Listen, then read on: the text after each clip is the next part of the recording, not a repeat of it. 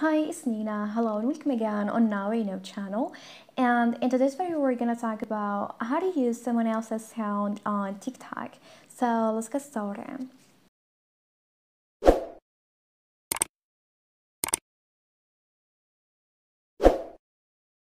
Well, after getting the app, and let's say for example, I want to add the specific sound on my TikTok videos, or I just want to save it.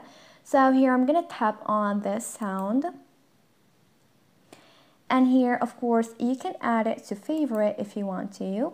You can share it by tap on the share icon at the top right corner, as you can use this sound.